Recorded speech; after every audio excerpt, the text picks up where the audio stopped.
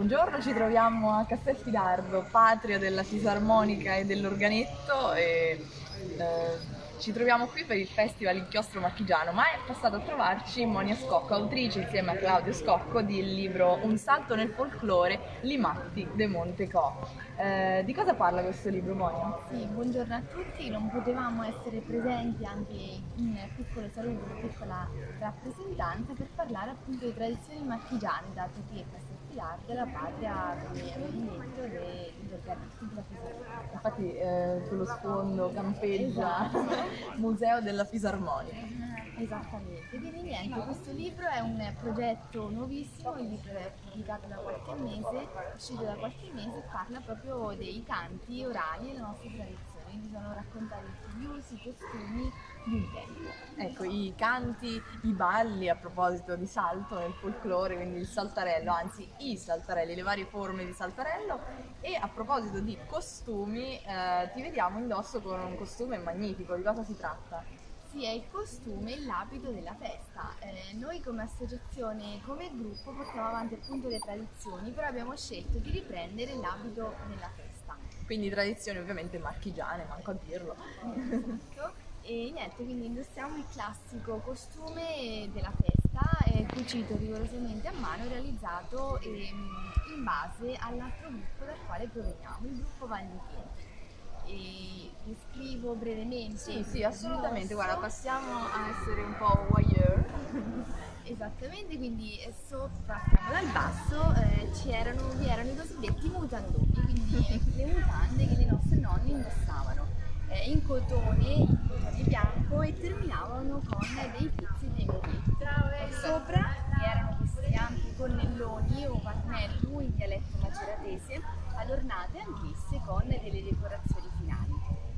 Sopra alla gonna vi era la pannella, la cosiddetta pannella che serviva alle nostre nonne a raccogliere le uova, comunque le verdure che riprendevano dall'orto e portavano a casa. E poi questa era la tortura, no?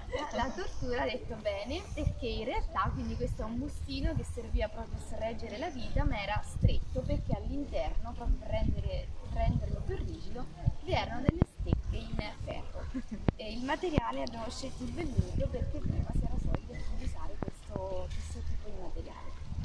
Sopra in una camicetta, oggi l'ho messa nelle maniche corte, viste le alte temperature, anch'esse comunque con pizzi e dei merletti, e sopra terminavano con questo scialle colorato o meno e terminava con delle frange. Quindi un tuffo nella tradizione marchigiana. Noi vi invitiamo sia qui a Castelfidardo per Inchiostro Marchigiano, quindi fino a domani, c'è questa bellissima kermesse, e poi soprattutto a vedere, ascoltare e ballare insieme ai Matti de Montecò. Quando, Monia?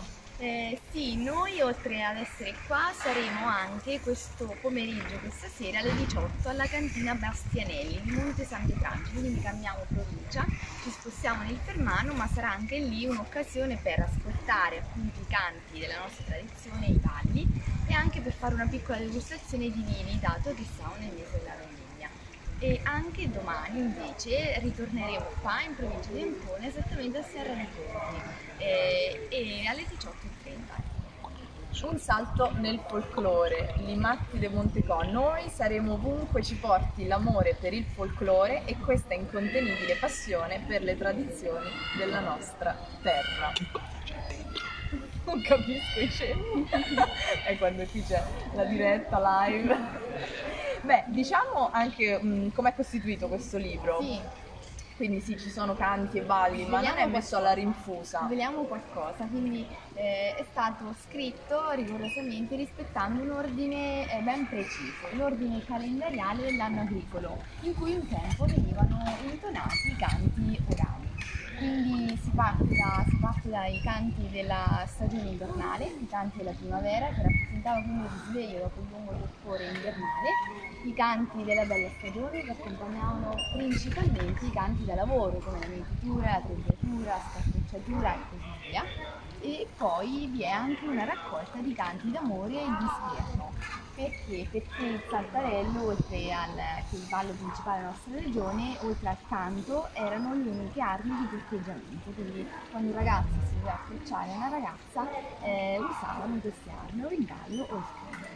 E poi tanto altro ancora. Il libro è un saggio di tradizioni contadine, quelle che hanno fatto la storia della regione Marche, e si conclude, quindi se non siete proprio esperti di dialetto fermano, macerotese e marchigiano, si conclude con un glossario, quindi non vi preoccupate, si capisce tutto benissimo, e dove non si capisce c'è appunto questo dizionarietto, e poi la raccolta dei modi di dire e dei proverbi, che è il vero e proprio patrimonio culturale e di saggezza filosofico delle nostre terre. Grazie mille, Monia Scocco e Claudio Scocco. E vi aspettiamo nell'Auditorio San Francesco per acquistare questi libri e altri bellissimi della nostra casa.